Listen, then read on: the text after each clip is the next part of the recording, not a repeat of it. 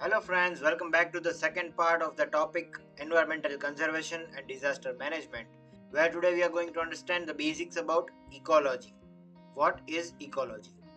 So at first, ecology is derived from two Greek words, that is oikos and logos.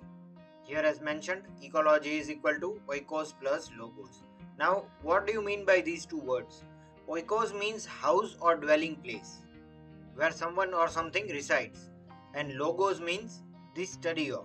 So, combining these two words, the definition of ecology may be something like this: the study of organisms with respect to their house or dwelling place. This is known as ecology. So, the study of living organisms with respect to where do they live. This study is known as ecology. Now, moving further, ecosystem. Now, what is ecosystem? After learning the basic meaning of ecology, we'll understand what is ecosystem.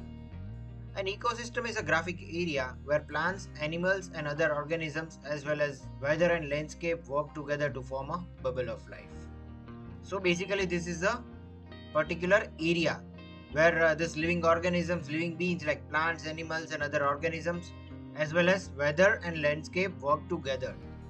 So the coordination of this living organisms and the weather and the landscape, this forms a bubble, we can say a cycle of life. This is known as ecosystem. This particular entire area is known as ecosystem. Ecosystems contain biotic living parts as well as abiotic factors, that is non-living parts.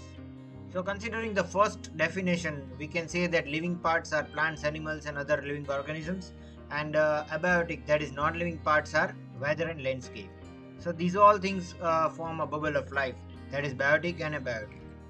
And this bubble of life is known as ecosystem. So actually now we can say that ecosystem is the life cycle, where we understood that abiotic factors, that is non-living parts, are weather and landscape, while the last point here shows that biotic factors may be plants, animals and other organisms. So this is ecosystem. Moving further, continuing with the ecosystem, every factor in an ecosystem depends on every other factor, either directly or indirectly. So it may be biotic or abiotic, but everything is dependent on each other on this earth. And this is why it forms a cycle, that is a bubble of life.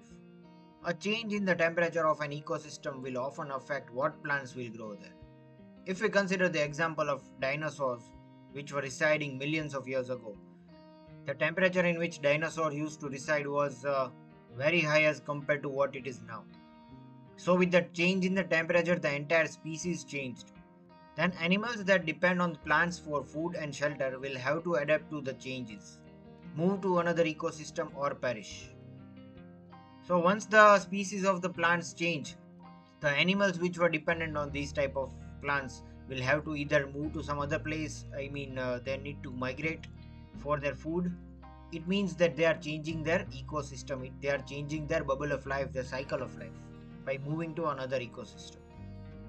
Now if these animals are not able to cope up with the change, then they will have to perish. The species will not exist like dinosaurs.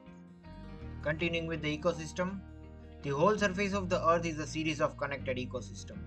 Likewise, if we consider the entire earth is having different areas where they are forming a bubble of life or cycles of life. Ecosystems are often connected in a larger biome. Biomes are larger sections of land, sea or atmosphere. See, these biomes are the areas like land, sea or atmosphere where entirely different life cycles exist. Like forests have their own life cycle. Ponds, life cycle in ponds is also different. Reefs, tundra and all types of biomes.